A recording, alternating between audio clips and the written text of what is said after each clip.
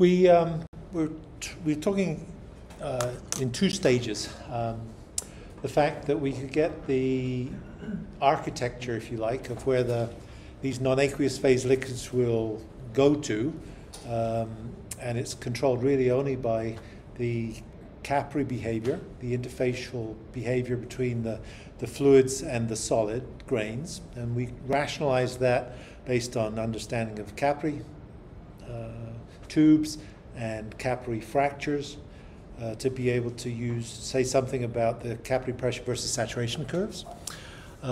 We've taken it the next step now to be able to say something about the rates at which fluids will move in a medium saturated with two fluids, which is what we talked about last time. And today we'll take it the next step to be able to understand what's going on when we start looking at different geometries. And so what we might look at today is our continuation on talking about multiphase flow. We'll talk about large features such as fractures, which act as conduits not only for the invasion of fluids, but also the transport of fluids within those fractures. We've already talked a little bit about the linkage between capillary pressure saturation curves here on the right and permeability saturation curves. We stacked the figures one above each other. But there's also some relationships between permeability and capillary pressure that we've alluded to in the Leverett J-curves. So we'll talk about that. And we'll talk about a way of looking at multiphase flow in porous media in a simple way, and maybe we'll talk about a calculation down the road. So first things first, to recap. It's not so much of a recap because this is fresh material in the notes. But we saw this before, and so we can probably say everything we want to say in terms of a recap around this figure, which is perhaps useful to us. And the features, I guess, of this are described in the previous, which I won't refer to, but I'll talk about them. So the features are that these relate to the relative permeabilities of the wetting and the non-wetting fluids. They're always between 0 and 1, hence the term relative permeabilities.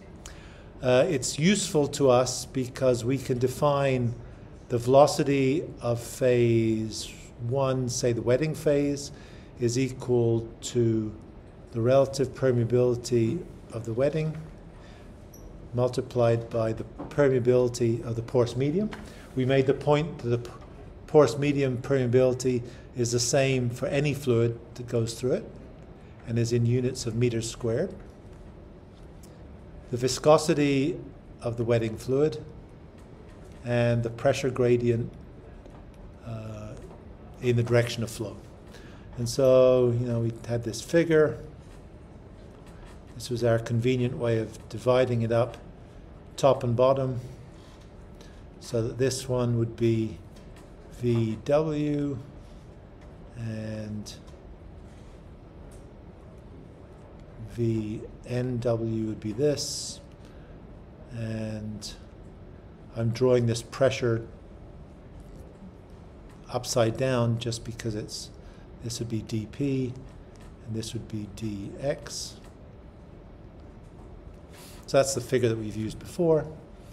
And it allows us to be able to say something about, for instance, if we define the total area of the end of this sample as area A, then we can multiply both sides of this by A, and this would be the volumetric flow of the wetting fluid in that. And the converse, of course, is the case for the other fluid. It would just be green in this particular case, non-wetting, bless you, relative permeability of the non-wetting divided by the viscosity of the non-wetting fluid and the pressure gradient dP dx of the wetting fluid. But really these pressure gradients are probably pretty close to being the same. I guess this one was the non-wetting. I did that incorrectly, right? Non-wetting. And so the salient properties here are that we just want to define a particular saturation at which we find ourselves. This is the saturation, which would be a saturation, a wetting saturation of, I don't know, 60%.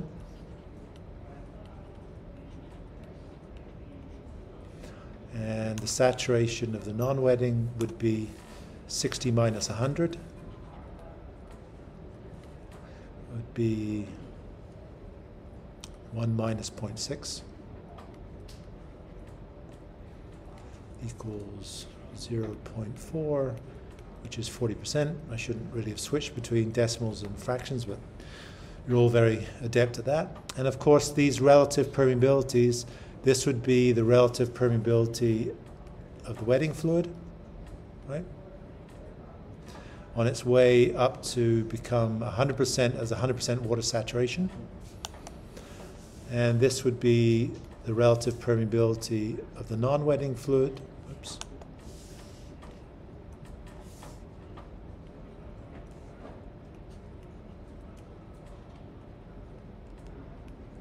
I don't know what that is. It's 0.05. And the relative permeability of the wetting is 20%.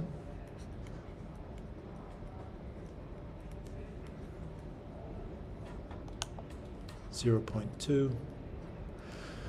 And you have everything you need in here to be able to do the calculations, to calculate the fluxes. That's really all it is. And so we talked last time the fact that the ratio of these two saturated areas, if we derived this expression based on that, then it would kind of look like this X plot. I guess, why don't I do it this way? This would be red for the wetting permeability, and this would be green for the non-wetting permeability. That's not very satisfactory for us because we realize that we have these zones here that we can't really get into because the irreducible saturations. We're always left with, I don't know, 20% water left in the thing because we can't get it out. It wants to cling to the grains and it wants to gather around the grain-to-grain contacts as these pendular rings. So we can't really get in here. And likewise for the non-wetting fluid, we're always left with some of the non-wetting fluid even as we try and drain it. So if you wanted to use kind of a straight line plot like that, I guess am I taking that off?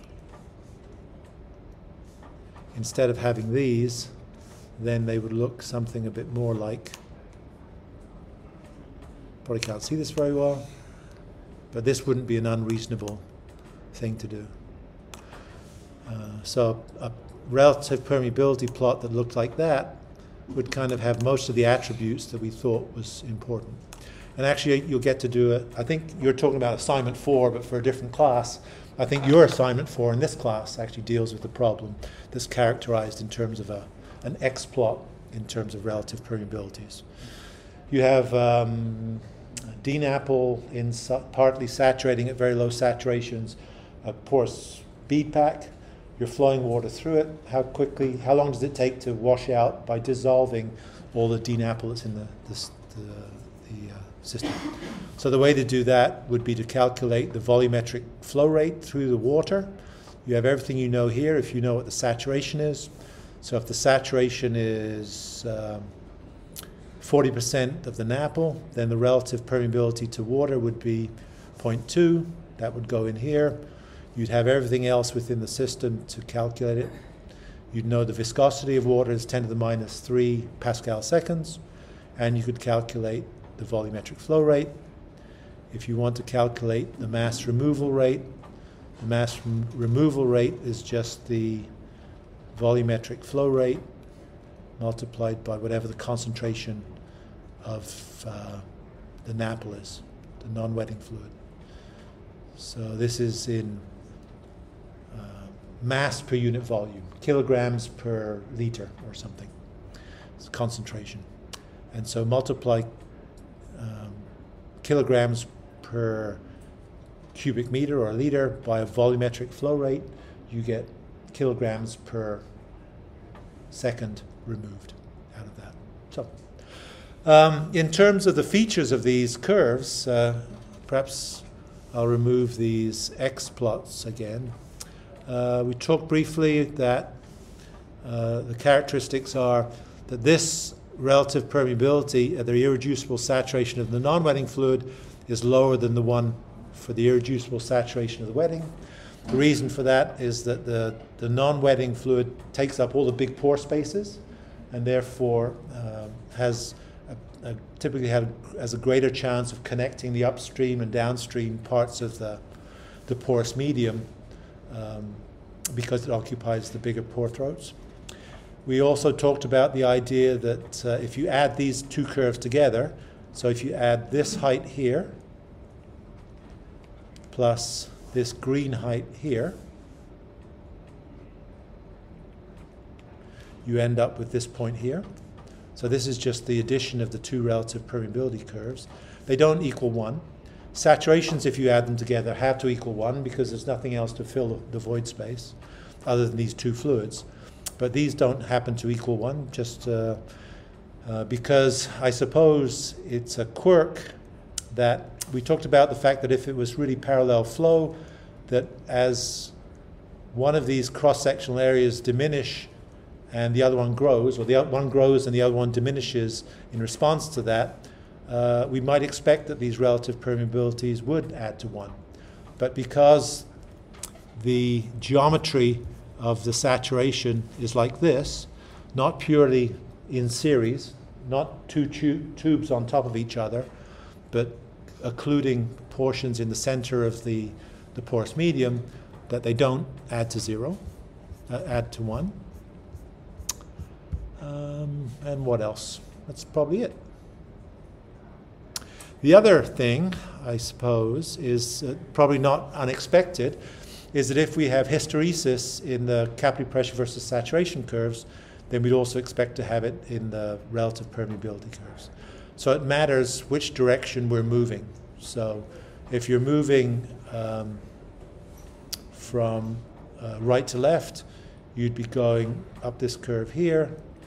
The same would apply that there would be scanning curves that if you changed the saturation to go back down again, you go back down on a path like this for the non-wetting relative permeability, and likewise you'd go, I guess you'd go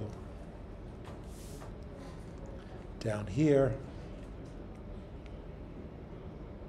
and then up here for the wetting, the water, relative permeability of water.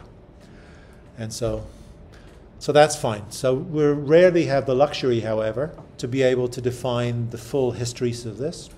And so we might often be only lucky enough to have something that really looks like this, with some approximate distribution of this, where this might be 10%. I think on the Leverett curves that we had, it was 13%, right? One of them was 87% in terms of the things we had, but you get the idea. So we don't necessarily know everything that we'd like to know about the system, but we can do some things to try and mitigate that lack of knowledge by trying to be smart about what we do. And so that's what we'll do. So that was the recap, I suppose. So the second thing we're going to talk about was perhaps to talk about permeability of fractures. And so we already said that for fractures, they represent these kind of fast highways to get fluids into the system. And so we could think, you know, lots, certainly those who've come through fluid mechanics know lots about fractures. One way to idealize a fracture is to think about two parallel plates, often referred to as the cubic model or the parallel plate model. So if you have two parallel plates on top of each other, which represents kind of a duct in terms of its geometry, where the separation between these plates is some aperture, which we'll call B. And if you draw, if you look at the profile of the fluid flow across there, it would be exactly that parabolic distribution that you see on the left. Everything runs parallel to, if it's the x-axis in this direction, this would be Vx. Typically we're interested not in the distribution of this flow, although it's zero at the walls because it's anchored there by viscosity. It's maximum in the middle. We can probably idealize it, and we typically do idealize it, as an average velocity, just by taking the same areas under these two blue curves, the one that's parabolic and this one.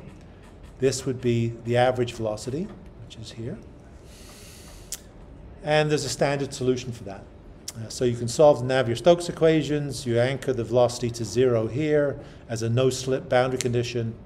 You solve for everything else, and it comes out to be something like this.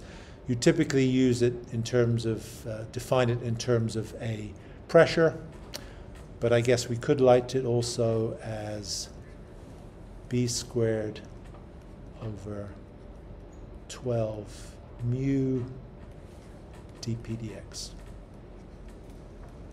This would be a fluid mechanics solution to that. Pressure gradient, and so the pressure gradient is some change in pressure with distance,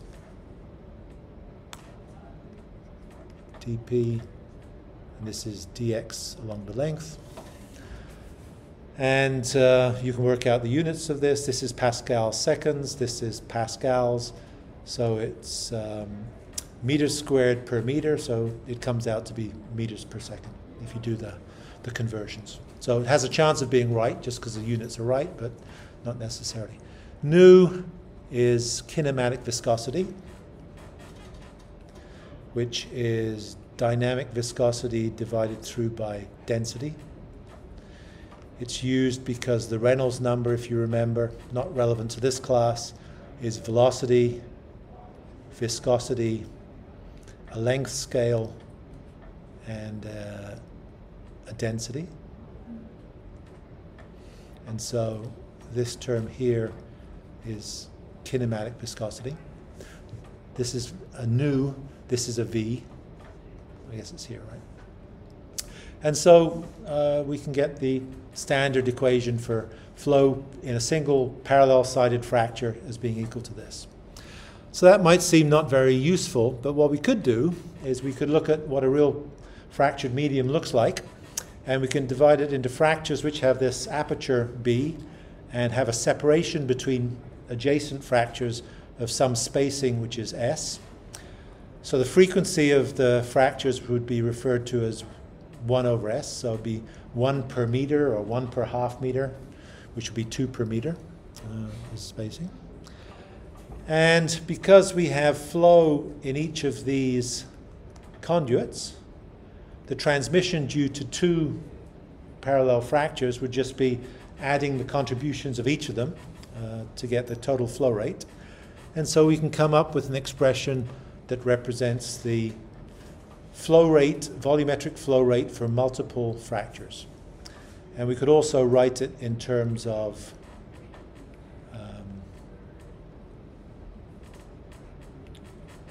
pressures. I think you might have used this already.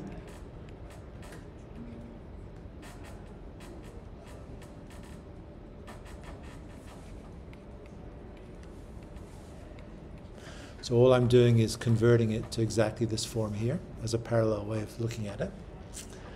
And so the utility of that, if you look at this, then I suppose if we took mu outside here, and I got rid of it here, then this term here is equal to the bulk permeability.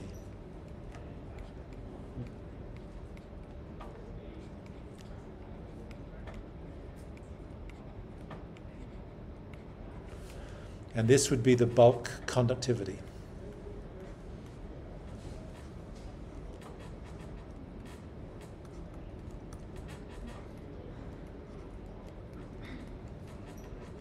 Bad writing.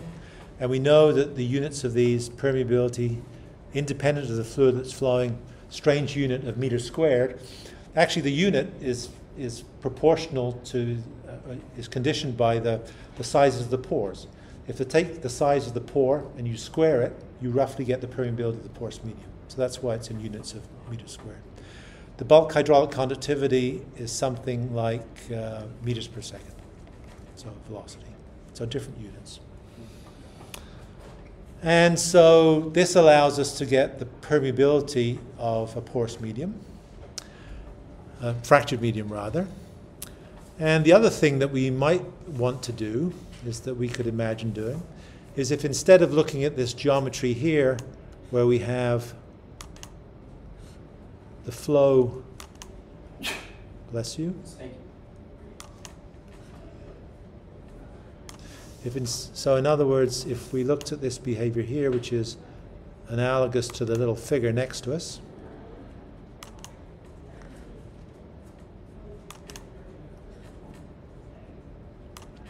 so this would be, taking too long to draw this, but this would be the spacing, and this would be the aperture. Then we know that the bulk permeability of that is equal to b cubed over 12s, this term here. If, as is often the case, the fractures are not just in one direction, but are in two, and they happen to be at the same spacing as the other ones, then I guess the permeability would be equal to b cubed over 12s, which is just equal to b cubed over 6 times spacing, right? Just adding these two together. It'd be just the addition of these two. So it's a useful result, kind of a useful result. It's useful not because we're going to go into the rocks along the 322 bypass where you see these limestone outcrops and take a feeler gauge, which you use, I don't know if you still use it, you used to use it to set the distance between a spark plug, the jump for the spark to jump across. You could set it to, I don't know, a few thousandths of an inch or whatever. We're not going to try and measure that in situ, but we could think about rearranging this expression.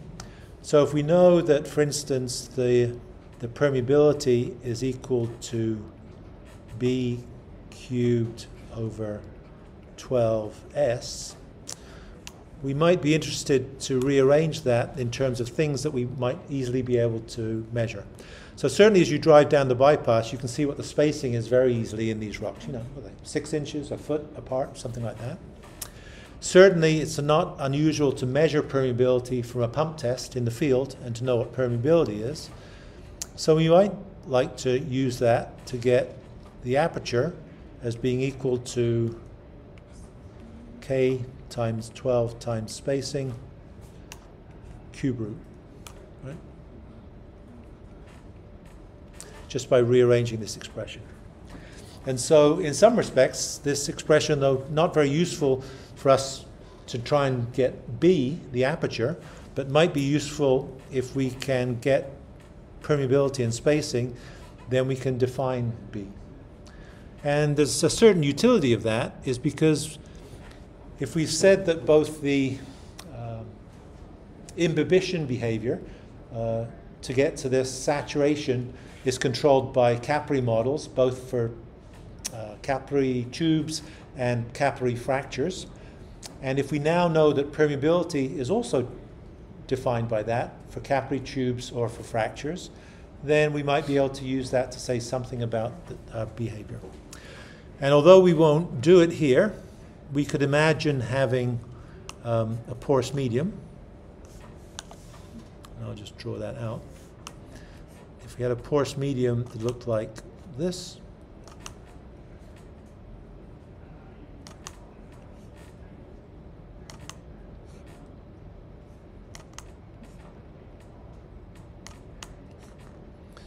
an artiste.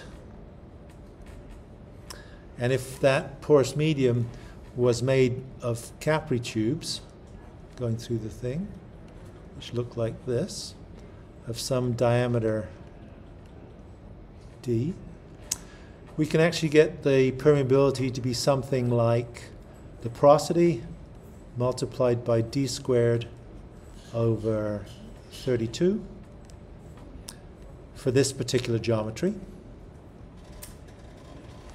And we can have it also to be equal to porosity times diameter squared divided by 96 if instead it looked like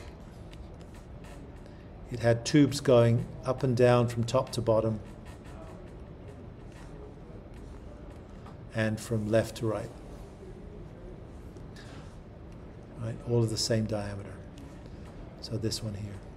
And so you merely note that 32 and 96 are 3 times each other.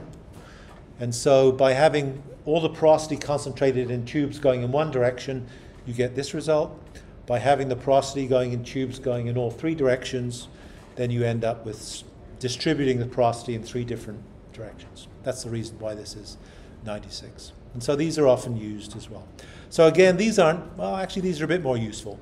People often respond to taking the diameter of grains. So if you take a sample from the field, you sieve it, you get the grain diameters. You can often take the pore sizes to be similar to the grain diameters. And so if you can measure the porosity in situ and get the grain diameters by sieving it, then you have some way of getting the permeability. So these are well-known approximations. You might have heard of them before. Cosini-Carmen.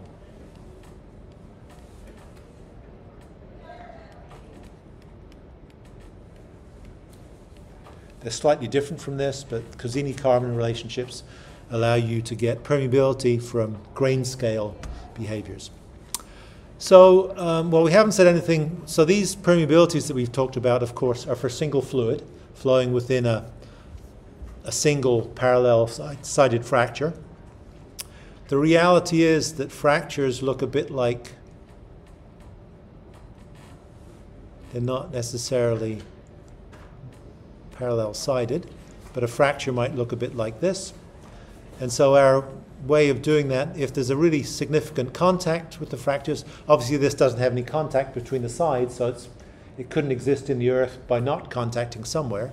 It has to have these asperities contact. You could also imagine a capillary model that looks as fractures like a whole bunch of capillaries arranged in some parallel fashion to look at flow. And so thinking of it in these terms is useful. The same things that we've talked about in terms of porous media, there's no reason why it wouldn't follow through for fractures, in that we'd expect that the relative permeability to the wetting fluid, the water, would be lower than the one for the non-wetting. It would take some form here.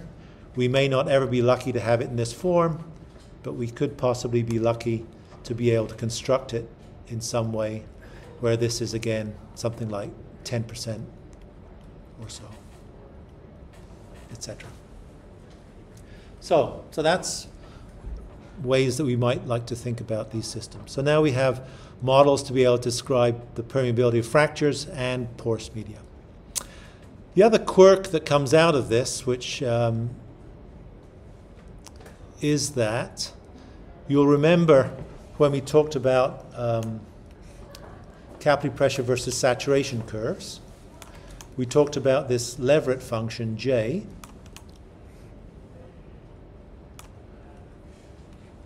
and we said that these curves often look like this. I guess this would be the return curve, and that this value here was something like 0.3. Right? J was equal to PC over sigma permeability and porosity, square root. And we pulled that out of a hat for no reason, that this magic number comes out. And you might have already used it in some of your calculations already.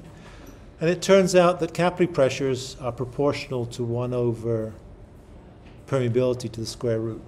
And that comes from a pretty simple manipulation, which is exactly defined here. So this is kind of where we've gone today.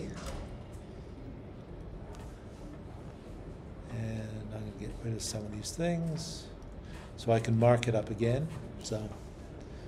So these are the two curves we had. So this is our capillary pressure saturation curve. This is our relative permeability curve. I can make it bigger, I guess. I can make it fit all on the same figure. This is our history of what we've done. So for porous medium, we talked about capillaries. The height rise is given by this expression here. Proportional to the interfacial tension, inversely proportional to diameter. Likewise for a fracture, except the characteristic length is the aperture between these two parallel plates. We can look at it not in terms of a height rise, but we can look at it in terms of capillary pressure just by multiplying this by the unit weight on both sides, right? And it gives us this. And we have the capillary pressures defined in there. We've also defined the permeabilities for these porous media as being the capillary diameter squared porosity divided by 96. And we've also done it for fractured media as well. We know that when we look at two fluids flowing, that the relative permeabilities always scale between 0 and 1, and that they change in some predictable way for the wetting relative permeability and the relative permeability to the non-wetting fluid, like this. We could draw them as an x1, or we could draw them like this. And we know that the relative permeability is a function of saturation. This isn't times saturation, but it's a function of saturation multiplied by permeability. So typically, we would know what the permeability is. We'd want to know what the saturation is. We could define the relative permeability from knowing what that is, as we just did. And then we could use that to calculate the flow through the system. So that's kind of the recap of what we've already done. The one reason for being a bit laborious about what we did today in terms of talking first about a capillary model for the permeability defined in terms of the aperture and the spacing for fractured media, and in terms of the diameter of the capillaries and the porosity for a porous medium, is that it allows us to link these two graphs together. And specifically to be able to explain exactly why this bubbling pressure, PC0, if you like, is equal to 0.3 in terms of the Leverett function. And it's very straightforward. It's purely and simply this. If for a porous medium, we take the model for capillary pressure versus, not for saturation, but capillary pressure, and we take the permeability model, these two equations, and we write it down here at the bottom. Capillary pressure is given by this. Permeability is given by this. We notice that for each of them, they're defined in terms of the diameter of the capillary. And so what we could do is we could just rearrange these two expressions in terms of D. And if we do that, we get these two expressions here. And then we can just equate them to each other. So the D's obviously have to be the same. And if we equate them to each other, we get this term here. If you take the 96 out of the square root by square rooting it, square root 96 is essentially square root 100, which is 10. And we have this relationship here. And so what we could do, I suppose, is we could divide this side through by 10. And we could multiply this side through by PC over interfacial tension to get rid of this. And we have this expression here. We have 4 over 10, which is 0.4, and the Leverett curve. And so if you ever wondered, I'm sure you didn't worry, but if you ever wondered where this intercept here being 0.3-ish came from, it's just because of this relationship here. You define each of these curves in terms of capillary behavior for flow within capillaries or for invasion, fluid rise within a capillary. You equate the diameters at which both of these relationships hold, and you solve for the unknown capillary pressure, interfacial tension, and permeability. And so that allows us to be able to get that link out of the system. So anyway, so I don't think there's any other message to that other than that's something that we can do and something that is useful. It's useful, of course, because if you know that this is 0.3 and you know what these terms are, then the only thing you don't know is the entry pressure, which you want to know, right? You know permeability, you know the interfacial tension, but you don't know the bubbling pressure. So you immediately get that. All right. So that's that. So the other part of this is, I suppose, so we've said something about permeability and capillary behavior. So what we'd like now to do is, if this is still running in the background, we'd like to be able to solve a problem by putting this into some model and then being able to solve it appropriately, which means we have to perhaps take this as being a differential cube and solve it numerically with the adjacent differential cubes to be able to solve it. We can solve it analytically or we can solve it numerically. Either way, we need to have some differential equations that allow us to solve it. And so the reason that we talk about conservation of mass in our fluid mechanics is that we use this expression here. We would use something like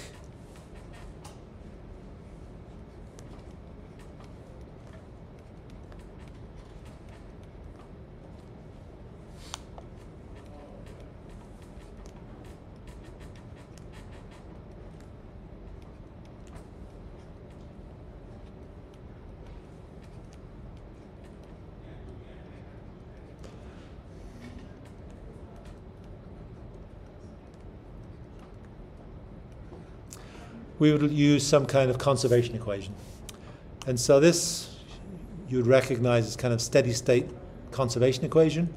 This is the rate of mass of fluid in equals the rate of fluid mass out. That's what this expression is.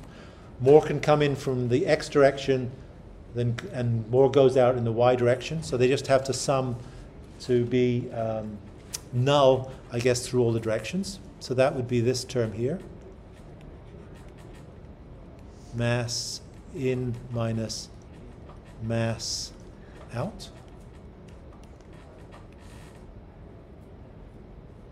This is density of phase alpha. This is velocity. I don't think you'll use these equations in this class, but I want you to at least understand that it's kind of the foundation. We'll talk about numerical methods, and these are the foundation. This is density. And this is direction x, y, and z, the I. And this is accumulation.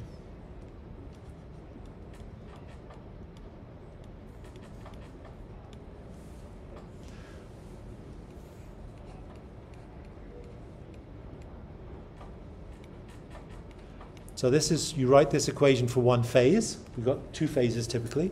So mass in equals mass out. If they don't equal each other, then it accumulates. And so it's just a balance between those. This is the saturation of phase alpha. This is the density of phase alpha. And this is the porosity, which is the control volume, is mainly full of quartz. Maybe the porosity is 30%. So 30% of the control volume that we have, which might be this, 30% of this is what we're interested in. 30% is what is filled by fluids, and that 30% might be filled, half of it with fluid A and half of it with fluid B. And so those are the expressions that we'd like to solve. This is steady state. This is a rate of change with time. And if we want to solve this system of equations, we have to be able to write these partial differential equations for each of our phases. And so in our particular case, we said that our system is something like, whoops, something like this.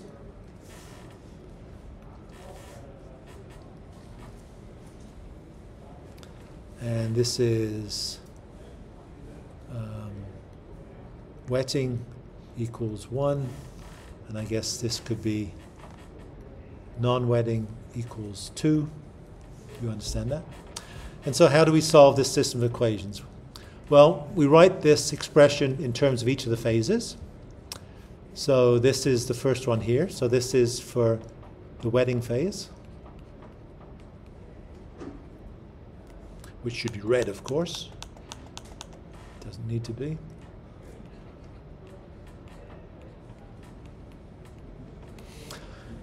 And so all that's being done is that into here, I'm substituting Darcy's law.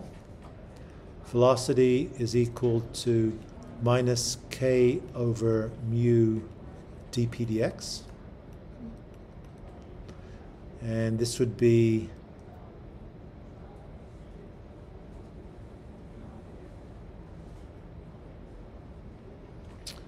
haven't given my enough space.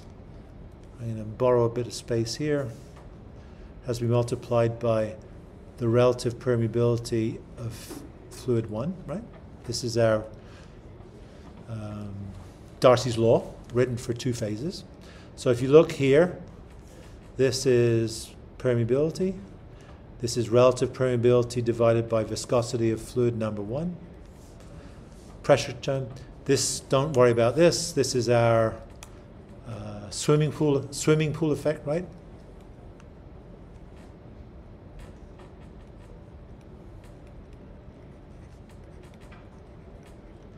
The fact that pressure in a swimming pool increases with depth, but even though it has a gradient in the vertical direction, it's not flowing, it's stagnant. So that's what this equation is.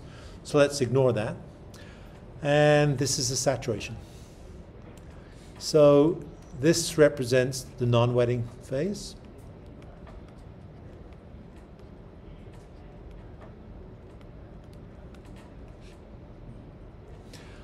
So we have 2 equations. And if we look at the terms that we have, then we realize that we have a pressure in the wetting fluid, we have a pressure in the non-wetting fluid, and we have a saturation in the wetting fluid and a saturation in the non-wetting fluid. So we have 2 equations, but four unknowns. And so to close the system of equations, we need to have 2 other variables. So the 2 other variables we have are the... I was wondering, am I having a stroke? No, the screen is definitely off. Did the bulb go? Probably.